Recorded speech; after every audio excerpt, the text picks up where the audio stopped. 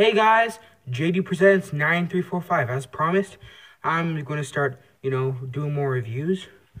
So, today we'll be reviewing set 75196, the Alien vs. TIE Styler Microfighter. This is a dual pack.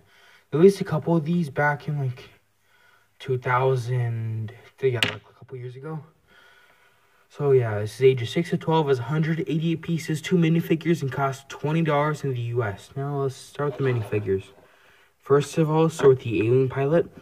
Now in this review, I'm going to be calling her Talia Lintra because I believe that is this minifigure.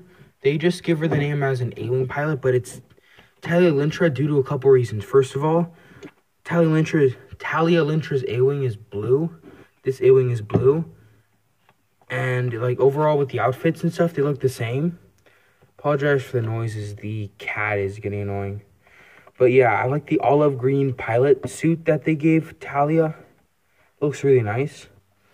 And the helmet is in Alien pilot mode. You can see the resistance sign. And, the dual molding of the red and the white is very, very nice. You can see things over here. Just a lot of great detail. And on the back, you can see some more great printing. And she has an alternate expression of when she's in her A-wing. So that's nice.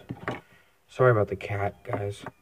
Next up, we have Kylo Ren. And it's nice to get him in a cheap set like this, Before this set, the cheapest set he came in was, I believe, a $50, $60 Lego set. Now it's in a $20 set. This is the Last Jedi version. You can see by a scar on his head. And the face print is pretty nice. It makes him look even more like an emo teen. Over here, I like the shine on his clothes. It looks kind of like chainmail, which I think is really nice.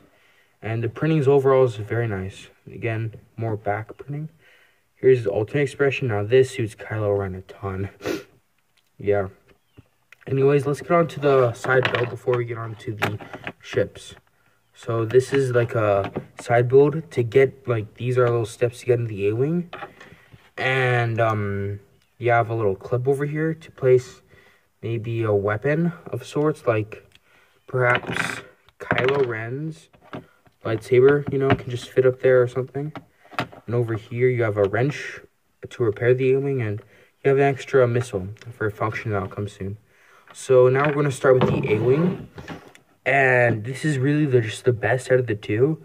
It looks just like an A-wing. It's just a beautiful little model. For what it is, they give you a little, up here, they give you a little bit of a windshield screen, which is nice.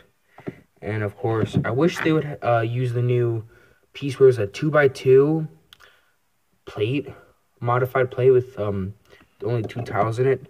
That would have made this even better, but here's how Talia looks in this. And the engines look very nice and detailed. You can move them slightly like that, if that's a function you want to call it. And again, the underside looks amazing. You have these flick fire missiles, which flick them enough and they fire. Yeah, not the best feature.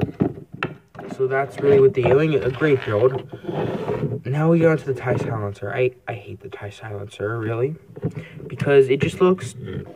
So the wings are alright, but just this bottom part makes it a little bit stubby and annoying. It makes the wings look horrible.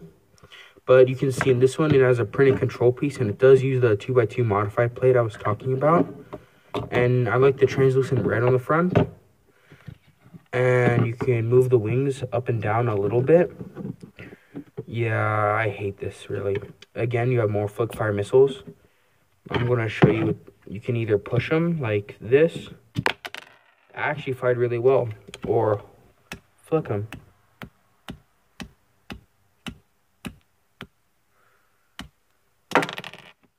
Yeah, it's not the best function, of course, but they do these in a lot of these, which is a shame.